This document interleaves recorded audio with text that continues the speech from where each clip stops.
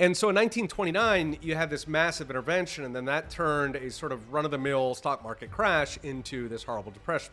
What happened instead in 1919 is that so they actually cut government spending and they actually raised interest rates.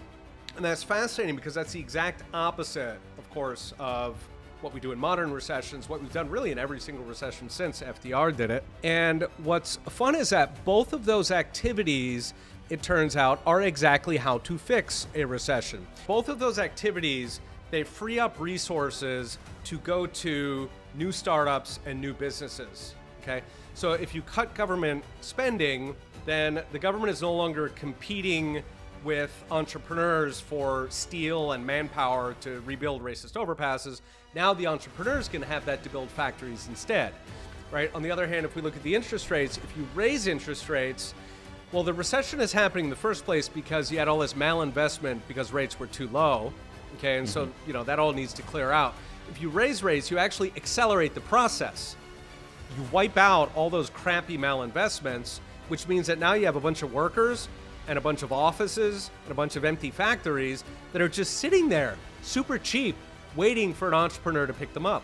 And then in contrast, of course, when FDR did the opposite of that, they raised government spending and they lowered interest rates, well, we got the exact opposite. So government hogged up a greater share of productive resources.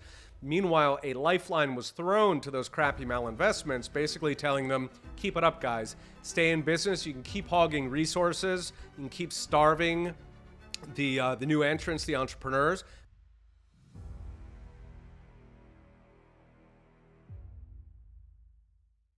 If you enjoyed this podcast and you want to learn more about Bitcoin, then make sure to subscribe to our free newsletter. Every Friday, we send out insights into macro, Bitcoin on-chain, and Bitcoin mining. Join over 100,000 existing subscribers by clicking the link in the description or going to newsletter.blockwareintelligence.com. This video is sponsored by Stampseed. You plan on holding your Bitcoin for decades, so you need to make sure that your seed phrase is documented in something that can last just as long. Stampseed's signature titanium plates and stamping kits do just that. If you simply write your Bitcoin seed phrase down on a piece of paper, it's vulnerable to fire, water, and all sorts of erosion that can happen over time. Make sure you keep it secure for years to come. Head to stampseed.com and use the code Blockware15 for 15% off the entire website. You wouldn't walk down the street with a giant sign that has your home address on it. So why would you do the same on the internet? You need to use a VPN. OrcaVPN is a service that encrypts your internet connection and hides your IP address, ensuring your online activities are private and secure. OrcaVPN works on all different devices: Windows, Mac, iOS, Android, and Linux. Head to OrcaVPN.co and use the code Blockware, and you can access OrcaVPN for just $1.99 a month. For less than the price of a cup of coffee, you can ensure that all your internet activity is private and secure. Again, that's OrcaVPN.co, OrcaVPN.co. Hello, everyone. Welcome back to the Blockware Podcast. I'm really proud to welcome Professor Peter St. Onge to the episode, an Austrian economist legend, someone I wish I would have had as a professor in college. So I'm blessed to be able to talk to you and learn from you today. Thank you. That is a very flattering introduction. And yeah, classes were actually fun. I miss being in the classroom, but you know, these days I would have to regurgitate a bunch of ideological garbage. So just as well that I'm not. Yeah, for sure. That's a good place to start. You talk a lot about the eroding trust in institutions, specifically academia and mainstream media, these leftist-run institutions. I want to know your thoughts on this idea. Like, why has the mainstream right not really fully embraced Bitcoin? Because they seem to distrust these institutions as well. So you would think that would carry over to banking, but they haven't seemed to really adopt Bitcoin like guys like you or me. Yeah, I think it's funny. You know, partly it's just kind of the broader dynamics of Bitcoin that younger people have trouble understand, or older people have trouble understanding it. There's a line by Max Planck, the physicist, that science advances funeral by funeral. And it's a bit macabre, but there's a certain element to that where people don't so much discover Bitcoin as they sort of move on and then a new generation comes in who's more open-minded. But, you know, if you look at Bitcoin opinion or familiarity, or fandom by age, I mean, it's really striking. So anybody over the age of 60 who's kind of in our ideological space, like skeptical of mainstream, they're almost certainly going to be a gold bug. And then anybody under the age of like 30 is almost certainly going to be a Bitcoin. You almost never meet somebody in their 20s who's into gold. You almost never meet somebody in their 60s who's into Bitcoin. So I think some of that is just built in. It's kind of a new thing. It is relatively difficult to understand. I think a caveat on that is that, fractional reserve banking is also really difficult to understand, as is a credit card. Like if you actually ask the average credit card user to explain exactly where the debits and credits are going, they haven't the slightest idea.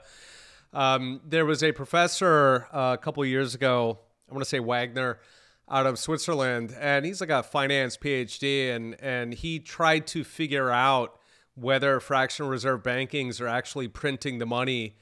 And he like sat down with a local bank and he was like, okay, lend me some money. And, I'm just going to pay it right back to you. But here, lend it to me so that I can sit down with your people every step of the way and understand exactly how this money was created.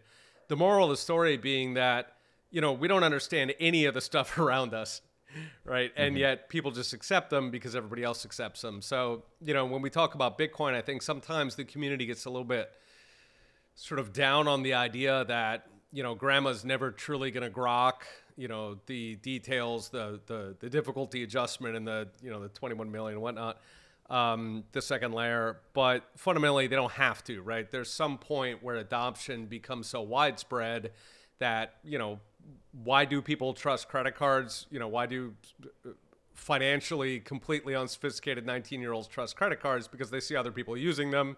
They see what the end result is.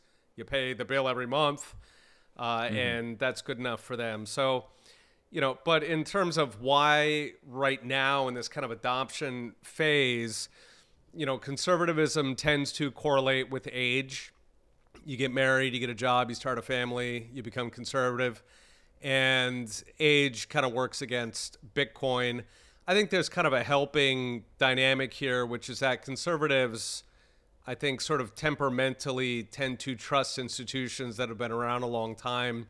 That's usually a good idea, but I think a lot of them fail to understand that many of these institutions now have been so thoroughly captured by the left that, the newspaper, university professors, the science, quote unquote, these are not what you think they are. Yeah, that was really well said. And you're definitely right about, I have no idea how the fiat system works. My credit card just works. Like, the Bitcoin white paper is only 9 pages long, but if you wrote a fiat white paper, I think that would be a whole textbook. Yeah, exactly. Right. And we don't know how this Riverside program works, but we're still using that. On that idea, if people are using Bitcoin and they don't necessarily know the technicals, would you think that means they're not holding their own keys, which would make Bitcoin susceptible to rehypothecation, kind of how gold was? Yeah, it's theoretically possible. I mean, generally, rehypothecation, if it's not contractually understood by the owner, then it's fundamentally fraud, sort of in a common law sense. And so a lot of the rehypothecation that does exist, for example, in fiat, is essentially cases of buying special legal privileges, lobbying Congress and whatnot to get special privileges that would not under a common law system exist. So I don't think there's anything inherent to Bitcoin that or really inherent to fiat even, or gold, right? People talk about paper gold, but like there's nothing inherent to gold that, sort of makes it liable to rehypothecation. And so I don't think that Bitcoin is necessarily automatically going to be rehypothecated. I think one of the saving graces is that to the extent that we do have organizations in Bitcoin that centralize custody, I think there is a need for that just because a lot of people, they are dumb. They make mistakes. The guy in Britain who threw away his hard drive with all the Bitcoin on it. These things do happen, and they're not as reversible. Bitcoin is sort of less forgiving on that front. So I do think that inevitably a lot of the Bitcoin demand, maybe the overwhelming majority, is going to be custodial. What is a relief is that politicians are so unfriendly to the industry in general that, it'll be a cold day in hell before Bitcoiners actually manage to bribe a Congress into allowing them to rehypothecate. So I guess that saves us in the time being. Yeah, I definitely agree there. I want to start diving into macro, and you put out really good videos all the time. And one of your recent videos talking about the blockbuster GDP number. GDP is rising. Yeah. All is sunshine and rainbows, allegedly, if you're looking at it. Can you tell us why that's not exactly the case? Yeah, in short, so a big confusion is that GDP, people use GDP to represent wealth. Like if GDP is going up, then we're all getting richer. And of course, GDP is not wealth. GDP is activity.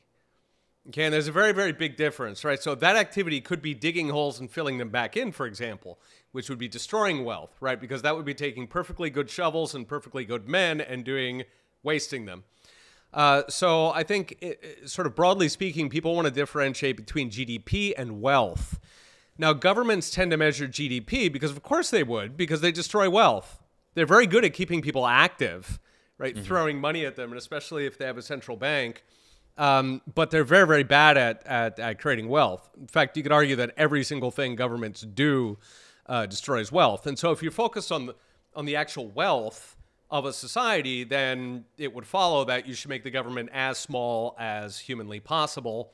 On the other hand, if you're interested in activity, well, governments are very, very good at activity. And so when we look at the GDP number at the moment, it is quote unquote blockbuster. I think it came in at 4.2 or 4.9 or something. Anyway, a very high number for the last quarter on GDP. And the thing is that once you dig into those numbers, it's a lot of activity, it's not wealth creation. So it is overwhelmingly fueled by deficit spending by governments, which is debt. That's borrowing from the future to waste it today. And then the other thing that's driving it is consumer debt. So consumers are spending more, but they're earning less. This is not sustainable. Again, at best, this is sucking from the future. But in the context where incomes are actually going down, it starts to look a lot worse than that. So consumers are basically running through their savings. There were trillions built up during the pandemic. So consumers have essentially run through that. I think the Fed estimated that as of October, so as of last month, those pandemic era savings are all gone. At this point, they're actually getting deeper into debt. That is going to bite us in the future. Yeah, 100%. This delineation between spending and wealth, I think, is super critical. Is there a way to actually measure wealth? What would you look at there, like manufacturing or what's that?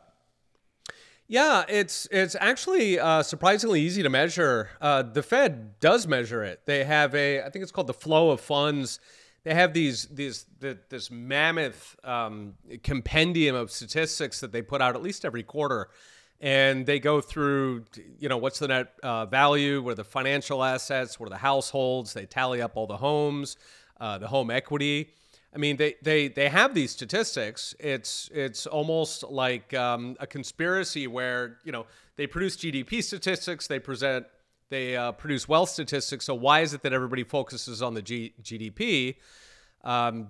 We can speculate why media does that. But at any rate, yeah, they absolutely have it. And, if we just kind of give a flavor. So in 2008, the 2008 crisis, this is from memory, it was something like $8 trillion that was evaporated in wealth. Pretty much every boom bust cycle, you just have this massive evaporation in wealth. And they can absolutely track that, but they prefer to focus on the GDP. Yeah, that makes sense. Can you talk a little bit about the labor market? You put out a video recently talking about the different types of jobs that are being added. Can you dive into that? Yeah, so that was the last job report came out and just kind of set the table. So the economy added about 150,000 jobs, which is a very low number for, you got a population of 330 million odd. And so that was just pointing to, it was disappointing to economists, but it was actually quite good for the market because really the dominant thing in financial markets right now is whether the Fed's going to cut rates. And so, the sicker the economy is, the better it is for markets, which is kind of weird. I think most people might imagine it'd be the opposite. Anyway, if you take that 150, it was a pretty lousy number, but a third of those jobs were government jobs. So, if we're adding government workers, it's certainly activity, but it's not wealth, right? A lot of those, at best, those workers are going to be paid to stare out the window. This is something I advocate, by the way. I want all government workers to just stay home. It's okay. We'll keep paying you. Don't worry about it. Just stay home. Stay out of the way. Because at worst, a lot of those people, they're going to be paid a salary to actively hobble, to burden the actual productive market, right? Like, what's the cost of an EPA regulator, right? It's not their, $120,000 salary. By the way, government workers make something like twice what their private sector counterparts make. So, we have a ruling class. It's called the government. But at any rate, I'm not worried about their $120,000 salary. I'm worried about the millions or potentially billions of dollars if they're good at their job, right? So I very much want bureaucrats who are paid to stay home. I really don't want to hire good bureaucrats, right? I would far prefer $1 million cost EPA bureaucrat to $1 billion superstar. So, right. So a third of them are government jobs.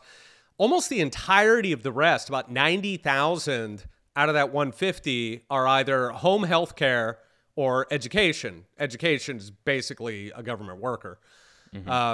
And so you put those two together, or actually you put those three together, and 140 out of 150 jobs created are people who are collecting checks. They're not actually producing anything for the economy.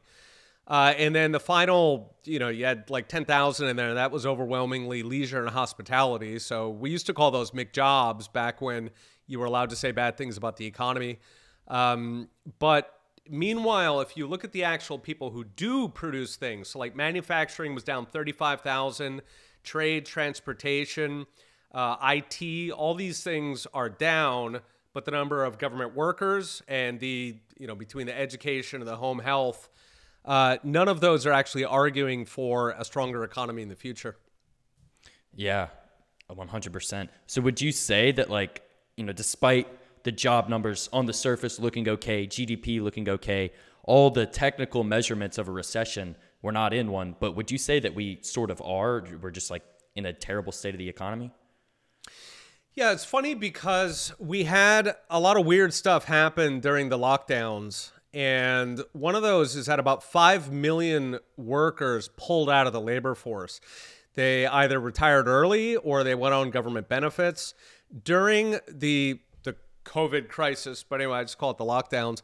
During the lockdowns, it was basically no questions asked on a whole bunch of government benefits. And generally, in benefit studies, once somebody goes on government benefits, they stay on. It becomes sort of a poverty trap. And so anyway, we've had about 5 million Americans drop out. That juices the unemployment numbers because once they drop out of the labor market, they're not counted anymore. So if somebody is living on the street in LA and they're collecting free government money to, fuel their lifestyle, they are not counted as unemployed. Sure, they're sitting in the park all day, sleeping, but they're not unemployed. So when we look at the jobs numbers, I think that you want to take that with a big grain of salt, and you want to understand that the unemployment numbers are counting a very, very narrow set of people, which are people who don't have jobs and are actively looking for jobs. Right? If you actually look at the percent of Americans who are not working and are unable to support themselves, like, they're not living on savings, that number has skyrocketed. And really that jobs number is the main thing that is keeping us out of recession at this point. If you look at essentially all the other leading indicators, I think there's about 18 in total that the Conference Board puts out. And across the board, those are terrible. The GDP number pumped, yes, and that was fueled by debt. We've also got a big boost because, government deficits have really never been this high. They were for a minute there during COVID, but like in peacetime when we're not having an existential crisis, they've never been this high. So the debt, the government deficit, which is, of course, also debt, those are both driving, I think, the headline numbers. But beyond that, if you look at all of the other indicators, we're either in recession. Really, we would have been in recession for probably about a year now. Mm-hmm. Yeah. What then if if they can do the deficit spending to inflate GDP, and then they can sort of manipulate the employment numbers by not including the people in the park, what then will it take for the Fed to start cutting rates? Does the deficit have to get out of control because of the high treasury yields, or do asset prices have to tank? Yeah, I think most likely is just that, you're seeing companies fail. Bankruptcies are up, I think, about 30% on the year, which is, it's not that epic yet, but as that goes up, you're going to have a lot more job losses. Generally, I think jobs are the thing that is going to scare the Fed straight. They're then going to turn around to flip rates. And once they do start cutting, they're going to cut as fast as possible. The trick for the Fed at the moment is that they are aware that inflation has not actually come down. Headline inflation came down, but that was largely energy. So Biden drained the Strategic Petroleum Reserve. You also had a bump when Putin first invaded Ukraine. That made people worried about energy because Russia's a big provider. So the edge came off of energy, and that then sort of trickled down through the rest of the economy.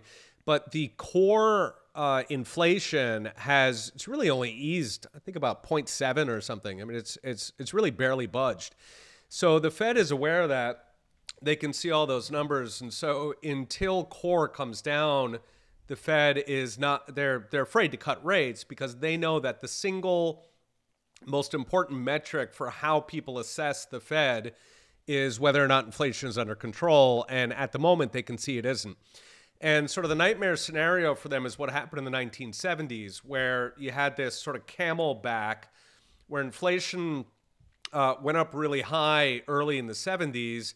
It came down for a couple of years. Everybody sounded the all clear. Okay, woo, that's all done with. And then it took off again. And that second hump was much longer. In fact, it lasted for years. And that only ended when Paul Volcker engineered a really brutal series of recessions. The problem with that narrative, right? So if we are reliving the 70s, then we're due for this second hump that's going to be a lot bigger. What worries me there is that Washington, D.C. saw what happened to Paul Volcker, right? So Volcker was appointed by Jimmy Carter, shockingly. Jimmy Carter is one of the most left-wing presidents, one of the most inflationary presidents, and yet he appointed Paul Volcker, who, he jacked rates up to almost 20%. He really ended it. The thing is that Washington saw what happened next, which is that Jimmy Carter lost his job. So they're not going to make that same mistake a second time. They're not going to take one for the team so the president can fall on his sword so that, the world can be saved. They're just going to let the world burn next time. So that's what's concerning for me, is that if it gets away from the Fed again, I don't see them pulling a Volcker out of their hat. Yeah, that makes sense. And so I guess, can you talk a little bit about stagflation then? Because that seems to be where we're headed. How bad is that? Because if you just talk to a Keynesian, stagflation couldn't exist because of the Phillips curve. If inflation's going down, then we can't have a recession. So can you talk about stagflation? Yeah, for the Keynesians, it's all in our head. Literally, Paul Krugman's been pushing that line. It's all our imagination. So yeah, that's exactly the concern. That's what we had in the 1970s was stagflation. The economy was not doing well. Meanwhile, inflation was running rampant. And you would have thought that would have buried the Phillips curve, the sort of this Keynesian fantasy that there's this trade-off that you can just stomp on the accelerator and the brakes. You can keep the car going at the exact speed. And what the 70s showed us was that is not true. That inflation and economic growth are working on different things. Now, true, if you print a crap load of money and you do a bunch of spending, then you can get the GDP up. But that's very temporary. It's not sustainable. I thought it was Tom Woods who said it. He actually denied it, so I guess I've taken it in. But the metaphor I like is a tissue fire, where if you do, whether it's inflation or government spending, yes, you can get the economy to grow real fast, but it looks like a tissue fire. It burns, very bright, but it burns very short. And so what happened in the 1970s was we discovered that. Right? The 70s were 10 years long. That is much longer than any tissue fire. And so I think at this point, the Phillips curve is buried and done unless you happen to be an academic economist who's actually paid to spout this. I think what is concerning at the moment is that if we are coming into a stagflationary episode, which I think we are, The two things driving it are going to be government spending, which appears to have no natural enemy. There's really no countervailing pressure on that. Except the crisis. So in other words, it'll continue until a crisis. And the other part of the 70s stagflation was really an explosion in government regulation. So Richard Nixon signed the Environmental Protection Act. You had, it was a bipartisan deal. You had Johnson with his Great Society, then you had Nixon, then you had Carter. It was just regulation after regulation. And all of those slow the economy, right? All of those gum up the works and get in the way of putting inputs, so people and resources, onto the most productive output. So that we are very much in the middle of this Green New Deal, the environmental, now the equity. Those arguably trump everything that happened in the 70s. So I think we're very much headed for stagflation. What is different this time is that in the 70s, we didn't have nearly the kind of debt that we have today. So we had just come out of the gold standard era. Wall Street was not nearly as top heavy as it was today. I grew up in the 80s, and that was kind of the golden age of banking, right? Like if you wanted to be a big shot in the world, you had to be a banker. And, you can see all these movies from the 80s where, the masters of the universe were these bankers. And that really started, it took years to build up after Nixon actually broke the gold standard. So that's my concern at the moment, is that I think all the ingredients are there for a 1970s stagflation, but then on top of that, we have this bank crisis, and we haven't really been here before, not in modern times. So we don't exactly know what happens when that much debt meets a durable stagflation. Yeah, with this debt, to me, it seems like cutting spending, they won't do it, but it doesn't even seem like an option, right? Because you would have to rug pull the boomers on their Social Security and Medicare. So can you talk, is there any way for this to play out other than for them to just inflate the debt away? I think it's still possible. Clinton, it wasn't really Clinton, it was Gingrich, managed it in the 1990s, where you had a stalemate between the two parties and they couldn't agree to expand spending. And so we actually had, I think it was 1 or 2 years of budget surplus, which sounds like sci-fi today. Even with the entitlements getting more expensive, so Social Security, Medicare, you can still reform those. You can cut rich people off Social Security. You could, they have death panels to limit the costs in Medicare. I'm not endorsing that, but I'm saying they do have ways to limit the costs. So I think it is theoretically possible, but what it would take is that kind of confrontational attitude in Washington. And, if we look at how the rhinos are behaving, they're sort of more angry at Trump than they are at the Democrats. They very much act like the uniparty. And so I don't think we have any prospect of that in the near future.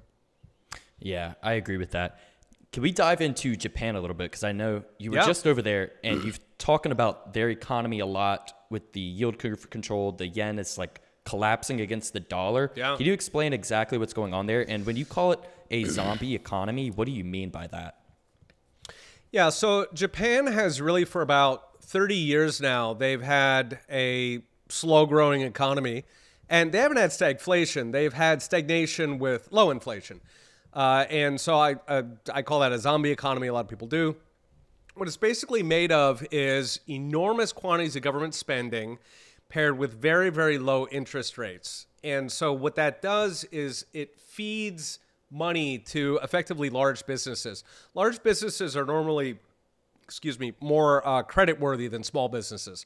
So in low interest rates environment, really everybody can get money, but disproportionately the larger companies tend to get it, especially in Japan, where loans tend to be more based on relationships. A lot of loans in Japan, they'll go to big businesses that are actually connected with the banks in question. So that's the Zaibatsu setup.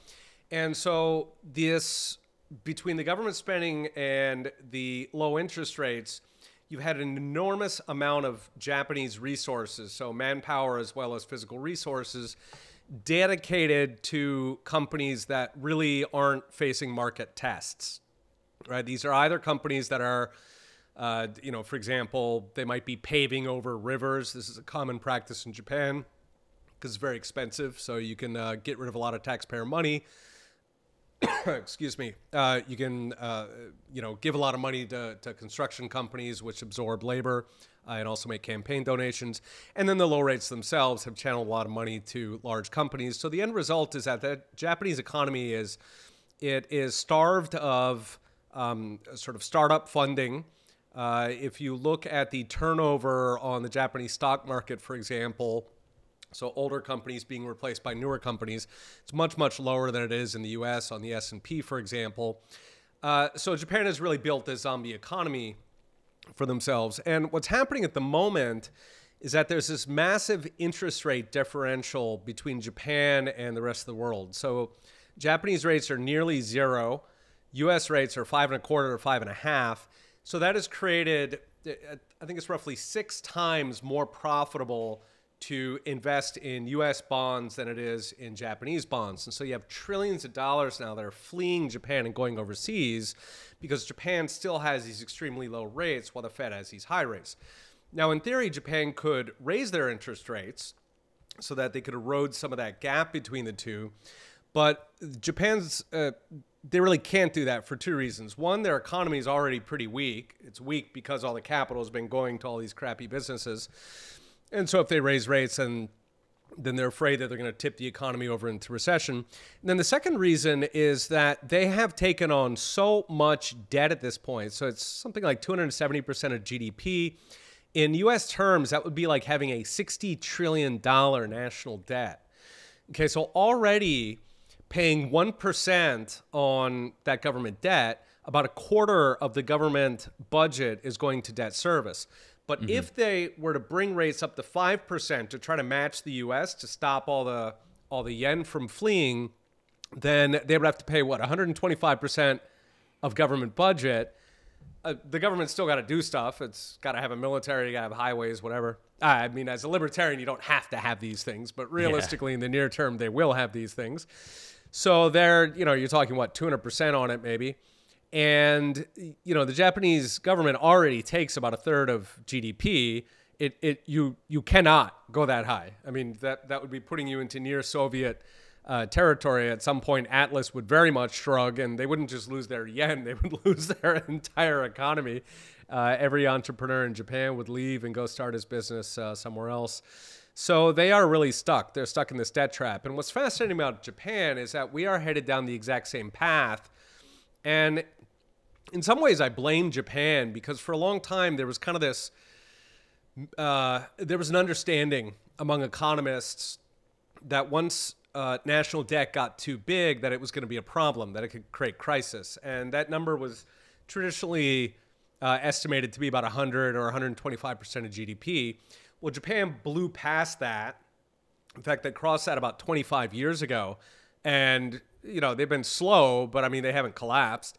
And so in a sense, I think that gave a false sense of security to some of these other countries where they've then continued down that path. And, you know, it's worth noting that since Japan passed that 100% line 25 years ago, 14 other countries have defaulted on their sovereign debt. So, like, it's not like, you know, the world has changed and sovereign debt is acceptable now. It's that Japan is weird. And so, you know, I think that a lot of other countries will default a lot sooner. We saw this in Europe in 2009. So Greece they were threatening to default on their debt in 2009. The government ran on that as a platform. So it was a very real possibility. And Greece at that time, they were paying out less in debt service as a percent of GDP than the US was at that time. Okay, so they didn't have to default. They wanted to default. And I think this is a very important element when we're discussing the prospects of governments defaulting. You know, you could, in theory, run for president today on a default platform. You could tell Americans, look, I am going to make you a quick $34 trillion. You don't have to do a thing. Just vote for me. Here's how much money is going to come at you. Now, that's not appealing to people yet because voters don't think the debt is real. Okay, they imagine some Somebody else will pay it. I don't know. Maybe in the year 2500, somebody will pay that debt. But, you know, like if you actually tell American voters, like the debt is gone, you know, I don't know, it went, what, 15 or something, 15 trillion or something since 2008 crisis. If you tell voters that, if you break it down, how many is that, you know, per household? I think that's well over $100,000 per household. And if you explain this to people, they go, you know, then you're like, no, you understand. Somebody just took $100,000 from you. You're going to have to pay that with interest. And they don't really believe you. So there will come some point where voters do believe, where, you know, the government will be backed up against a wall. They'll have to actually cut spending, so-called austerity, in order to stop interest rates from going parabolic. At that point, voters start realizing it's real. And that's the moment where you get some, they'll call him a demagogue, but anyway, some commonsensical candidate who rolls in and says, hey, look, let's just default on the whole darn thing. You issue some new debt to cover the widows and the orphans, you know, cover what's in Social Security, you stiff Wall Street, you stiff the Chinese. That would be an extremely, in fact, that would be popular right now. Yeah. But once so-called austerity comes in, that would be overwhelmingly popular. And that's exactly what happened in Greece. So, you know, Japan, I think in many ways is special. A lot of its funding is domestic. Japan also tries very, very carefully to be a good partner because it's aware that the U.S. guarantees its existence through free military services. So Japan tries to be a team player. Not all countries will be. You know, if the U.S. were to come to that, the U.S. doesn't have to be a team player. You got this giant military specifically so you can screw over Chinese investors, is what that demagogue would correctly say. Yeah, that prospect of a hard default, I had never thought about that. But if theoretically, I mean, that would probably work best for most of the American people if you don't pay the other nation states that are holding the debt and you don't pay Wall Street, but you do pay, you know, like the pension funds that have bonds or whatever for like firefighters, policemen, et cetera. That's really interesting. I hadn't heard that before. How can this crisis that's going on in Japan, can that affect the broader economy and cause contagion? That's the big question. And the short answer is we don't know. We haven't had a default of a country that's that dominant. I'm trying to think the last time we had it. I mean, maybe World War I. Well, I suppose not even World War II necessarily, because, you know, Germany was kind of not really on its feet anyway. And Japan was not significant. So we haven't really seen that in about a century. And, you know, of course, during World War I, the U.S. anyway had the gold standard. And so the U.S. was kind of the firewall that stopped the contagion from the sovereign default. So in a modern era, I am not sure exactly how much it would spread. It's worth noting that, like, fiat has never existed on a world scale. Okay, so we are literally the guinea pigs. So we're gonna find out here what happens in a worldwide unbacked currency system when, what would that be? The number 4 economy goes down, if it goes down. Yeah, I think that's what people really forget about fiat, is this is an experiment. It's been 52 years, so like, we don't have a lot of history to show us exactly how this is going to play out, and it could get ugly. And it's funny because when you talk to people about gold or about Bitcoin, they think that that's risky. And like you have no idea, you know, because most people don't look at what goes in the sausage, right? You know, you've got Jerome Powell, you got the bankers, you know, it all looks very solid. It's all made out of granite. They have no idea how much of a Ponzi the whole thing is and how fragile it is. It almost went down in 2008, and 2008 was pretty pathetic in the grand scheme. Nothing happened. But there were a bunch of mortgages where the people weren't as creditworthy as thought. I mean, it's not like, you know, there was no world war. There was like, I mean, that was pretty embarrassing to almost take down the entire global financial system over that. Yeah. So if the next one is going to be, you know, sovereign debt, then I think it's looking a lot worse. And, you know, one of the fun things about 2008 is that when the crisis first hit, you had all of these explainers, like in the Wall Street Journal and in Barron's and whatnot. Barron's is you know, kind of a popular magazine for Wall Street people. Anyway, you had all these explainers that was like, what is a mortgage-backed security and what is a collateralized debt obligation? You know, all these explainers because nobody in the Wall Street world knew what the heck these things were, right? If you ever watch the movie The Big Short and he's trying to go and shop these things to the bankers are like, I don't know, what should we charge them? A dime, a quarter? I mean, they had no idea. They were just pulling the numbers out of their rear because they had no familiarity with these things. So you had this ghost in the machine that nobody on Wall Street even knew what it was, and that crashed the thing. So that's why if we ask today, like, what are the gremlins? Holy moly, right? I mean, nobody freaking knows. You know, there have been so many synthetic risk compared to 2008. They've been on a tear. They hide risks wherever they can. The entire thing is it's a Ponzi that has official wink nudge.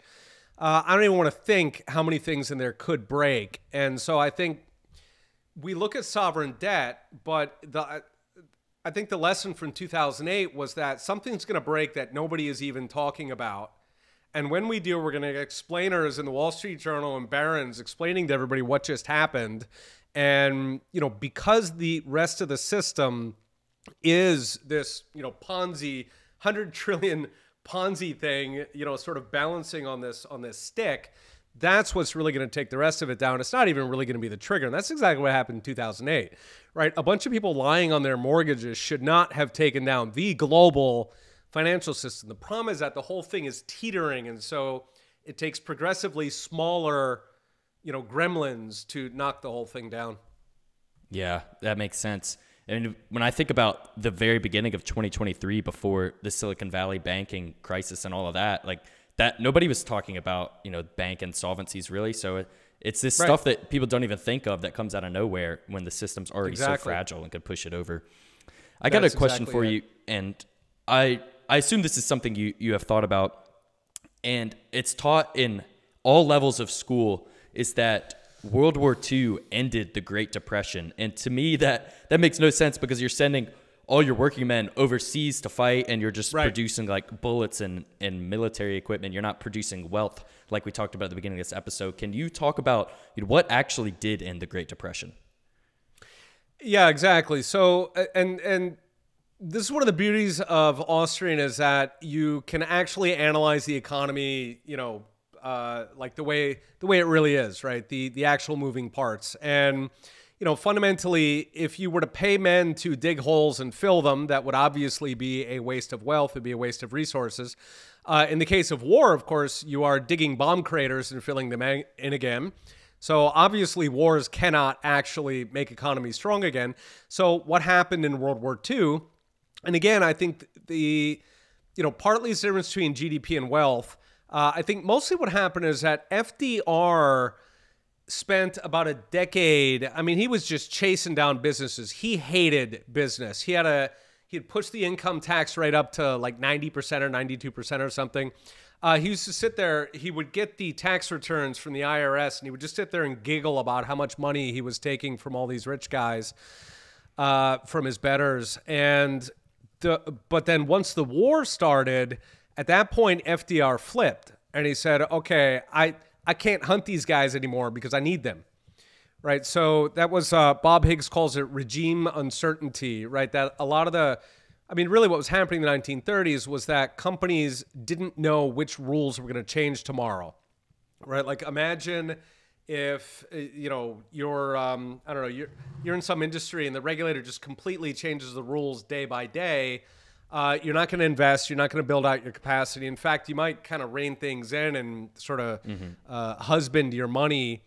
And so FDR was doing that for the better part of a decade. And then once he finally got the war he wanted, he stopped. So like he flipped on a dime and he was like, okay, now we got to have the private-public partnerships.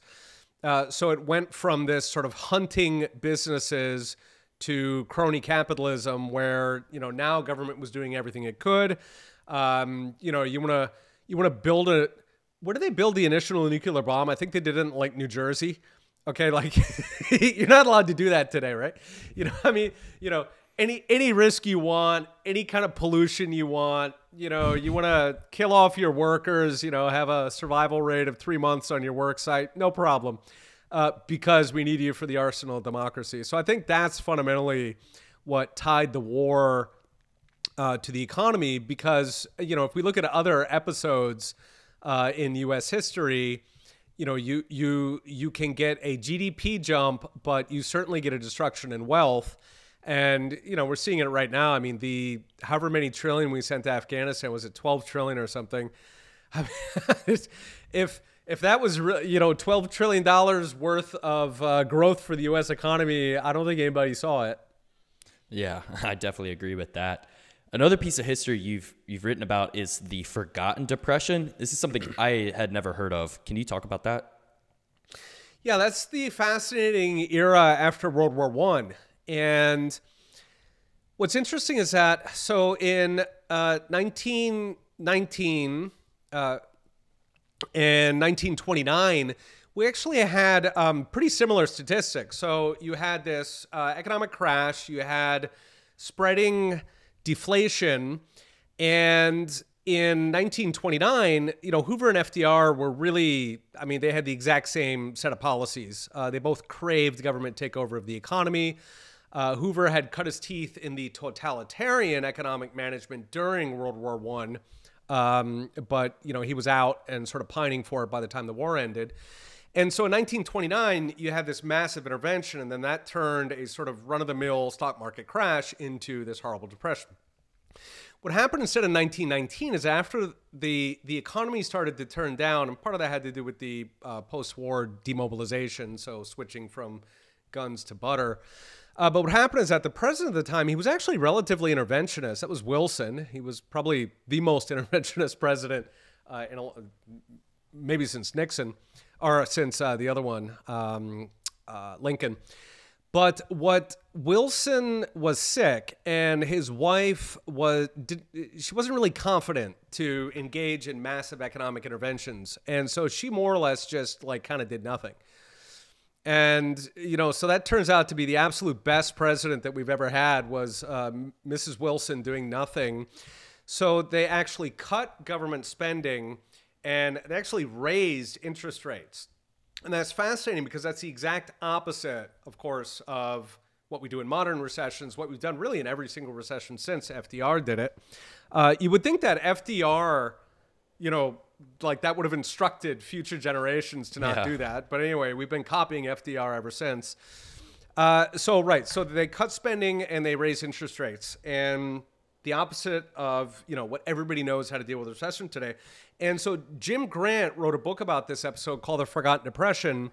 And what's fun is that both of those activities, it turns out, are exactly how to fix a recession. So we know this from economic theory, that the government should stay out of the way. But what's fun about that book is that he goes through exactly how. And sort of the short version for anybody who understands Austrian economics or classical economics is that both of those activities, they free up resources to go to new startups and new businesses. Okay, so if you cut government spending, then the government is no longer competing with entrepreneurs for steel and manpower to rebuild racist overpasses.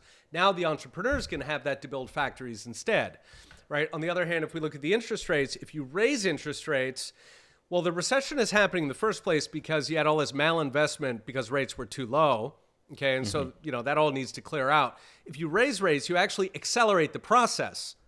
You wipe out all those crappy malinvestments, which means that now you have a bunch of workers and a bunch of offices and a bunch of empty factories that are just sitting there, super cheap, waiting for an entrepreneur to pick them up. And in the 1910s, we didn't have the kind of regulatory state that we have today, this almost permissioned economy. And so entrepreneurs could come in and they could hoover all those up with whatever brilliant ideas they had, and they could either make money or lose money. So the economy came roaring back. We got a decade of growth called the Roaring 20s. And then in contrast, of course, when FDR did the opposite of that, when he, raised governments, or I mean, really it was Hoover and FDR, when they raised government spending and they lowered interest rates, well, we got the exact opposite. So government hogged up a greater share of productive resources. Meanwhile, a lifeline was thrown to those crappy malinvestments, basically telling them, keep it up, guys. Stay in business. You can keep hogging resources. You can keep starving the new entrants, the entrepreneurs, because entrepreneurs are always at a disadvantage, right? An established company is always going to have better credit at the bank. They're going to have relationships. Yeah. And so, they were starved.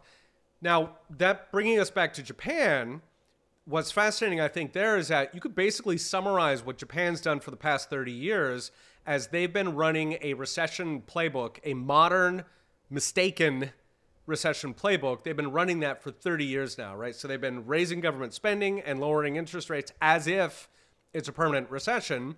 And the end result is that we can see 30 years of zombie economy. Right now, when you turn to our recession, when that eventually comes, and they are going to do that exact thing, guarantee you they're going to hike spending probably by 2 to 4 trillion going by history at this point. And they're absolutely going to slash rates. And when they do that, we're going to have a zombie recovery, just like we had after 2008, just like, we can say logically, we don't have counterfactuals for every single recession going back to 1919, but we can infer that all of those were made worse because, modern economists follow that FDR mantra. It's the Keynesian mantra, yeah. Yeah, that was really well said. Very informative. How do you think about credit and debt on a Bitcoin standard? Do you think, we still get these short-term debt cycles where malinvestment gets immediately wiped out, but because they can't keep rates low necessarily for extended periods of time, so maybe we don't have these massive booms and busts? Is that sort of how you see it? Yeah, definitely. And, we saw similar dynamics with gold. I think that in terms of assessing what a Bitcoin economy would look like, I think broadly speaking, we can just look at the pure gold standard period. So, roughly 1879 is when the U.S. reestablished the gold standard through up until 1913 when the Fed was born. You can go to previous eras, of course. Most of human history had a gold standard, but unfortunately you don't have very good statistics for most of those eras. If you try to go to economic historians, I mean, they have numbers that are like 10x off each other, and at some point, you got to flip a coin. But yeah, I think that era, 1879, 1913, that for me is really instructive when I sort of imagine what a Bitcoin world is going to look like. And, of course, in that era, we had enormous economic growth. We had the kind of economic growth that Singapore has today. We had just unthinkable levels of innovation. Essentially, everything that we now think of as technology today was built in that era, including computers, electric cars, spaceships, rocket. I mean, all of it was built in that period. We are... we're almost like medieval peasants sort of stumbling on these Roman discoveries. We invent almost nothing. It's completely embarrassing, despite this sort of modern fetish about how our technology is so incredible. But anyway, so yeah, I think we go back to that era. That would suggest higher interest rates in general. You'd probably be looking at 4 or 5% real. Now, of course, you would have almost no inflation, or in that era, you actually had deflation. Mm-hmm. So, the nominal rates, could be 4 or 5 or even higher. That means that only good businesses tend to get funded, right? So if your rates are negative, which they have been in the U.S. for better part of 20 years, if your rates are negative, you're essentially just giving free money away, right? And so really crappy businesses can get started. If we go back to that era, though, that 1879, 1913 era, on the one hand, a lot fewer businesses got funding, but on the other hand, you saw the results, right? Which were the greatest innovative era by far in world history, not just US, but world. So what ends up happening is you eliminate, 80% of the business loans, but to a rough approximation, the ones you eliminate were the bad ones. I mean, it's kind of impressive, like almost all of it. Good riddance. Thank God we didn't spend resources on those things in the first place. So yeah, I would imagine higher interest rates. If you tell that to most people today, they'll be kind of shocked just because the economy has sort of grown into subsidized interest rates. But, I think if we're sort of imagining what the future would look like after that, it would be the 1870s. We had enormous amounts of growth, enormous amounts of innovation.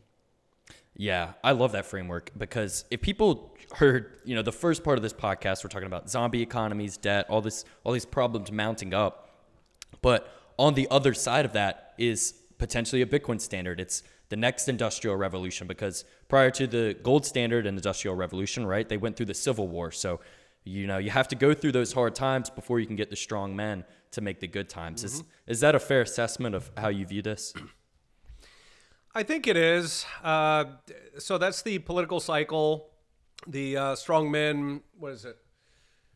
Weak men make hard times, so that meme. And that's based on Polybius, which is 230 BC or something. It's a long-standing model.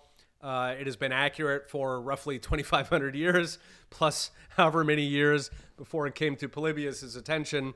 I think for better or for worse, it's just the permanent state of things. We have to always be vigilant. I think sometimes once you discover free market economics, it can be sort of discouraging to look at the world out there and realize how imperfect it is.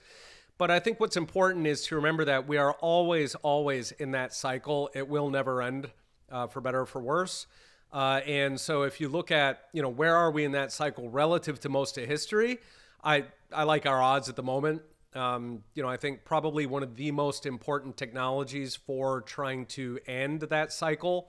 One is Bitcoin, which, fundamentally, if you look at how the cycle has happened in the past, the sort of revitalization is when they reestablish hard money, gold. But the problem, of course, is that gold has this fundamental vulnerability, which is, ironically enough, it's also why people love it.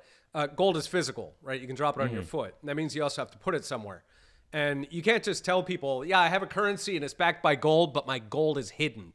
Okay, you actually have to tell people where your gold is, and they have to be able to verify it. And once, now you're done, because now the government can go find it.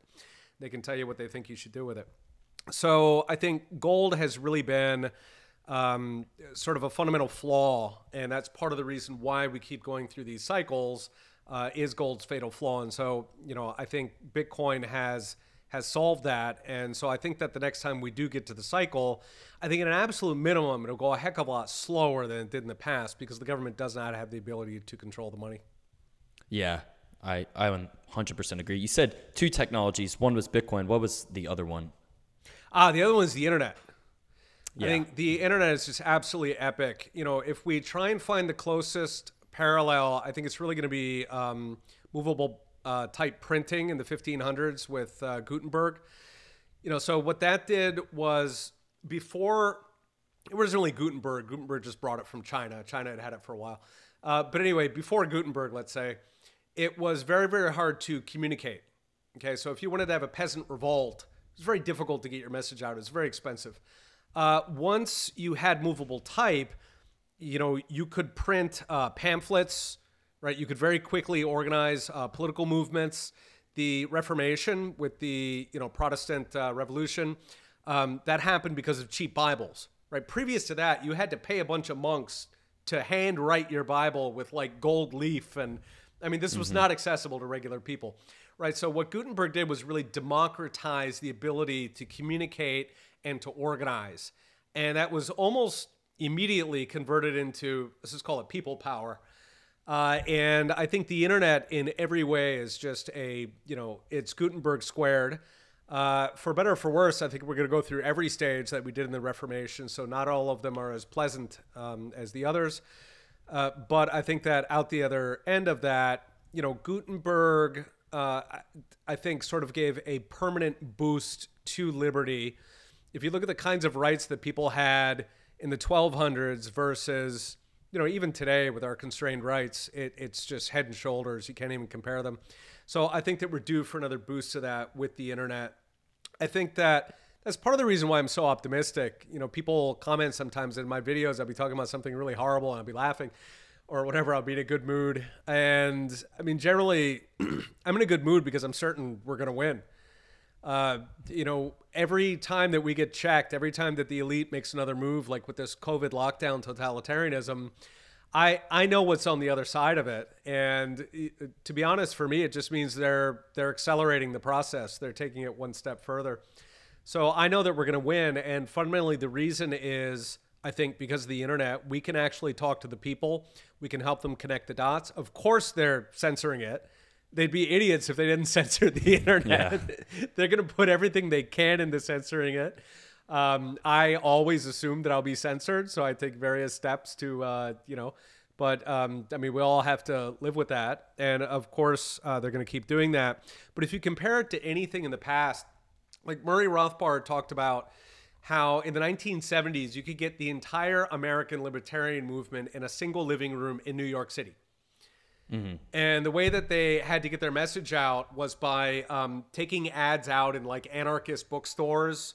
They would like take a little ad and they would, I guess, hope that they didn't realize that they were, crazy right-wingers. And, it'd be like send a self-addressed stamped envelope and then they would send you a mimeograph. I mean, that was the state of the movement.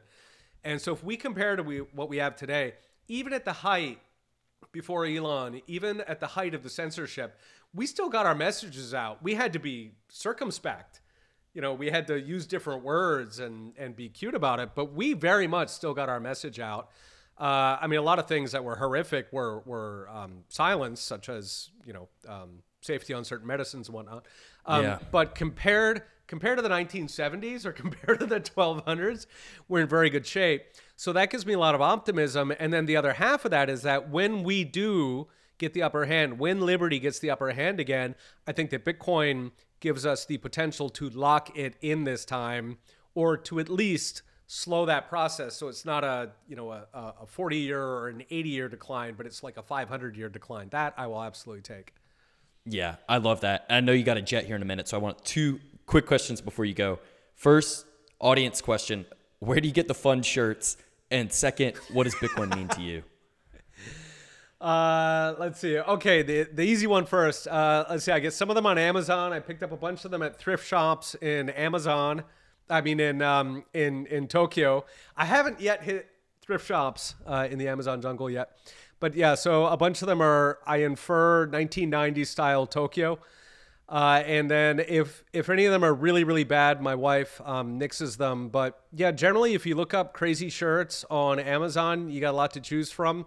I want to get into Hawaiian shirts. There's a whole lot of them. They involve things like helicopters.